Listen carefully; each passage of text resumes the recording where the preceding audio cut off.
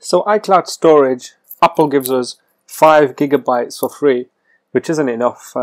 If you're going to store your photos and videos, which take up a lot of space, even like on my phone, they take up quite a bit of space. So I mean, what do you do in that scenario?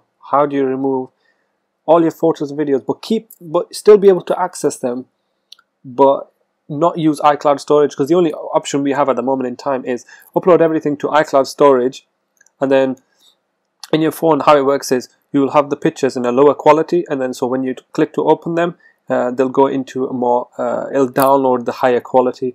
I guess it's alright, but I've asked a few of my friends and then they're saying it's not worth it, and it's like 79p a month that you're paying. It adds up to about £10 a year.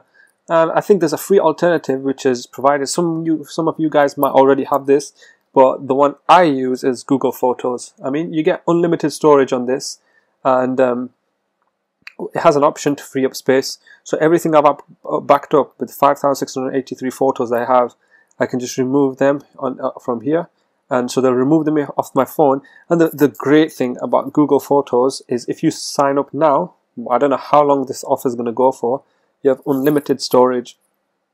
So basically you can upload as much as you want.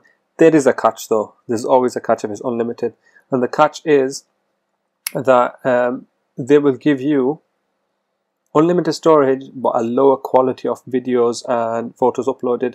And I've used the loading feature of the movies and stuff like that, and it doesn't take that long. Like your videos or your photos, it's probably similar to iCloud, but the thing is it's unlimited, so I can just put them up there. And to be honest, if you really are desperately need high quality, you can opt into their high quality feature, but then you only get a certain amount of storage, just like Apple, but for free and not even that low resolution. I would definitely recommend Google Photos. So if you haven't and you need space, that's one thing you can do is move your photos onto Google Photos and then remove to free up space. So thank you for watching, and I'll see you in the next one. Peace.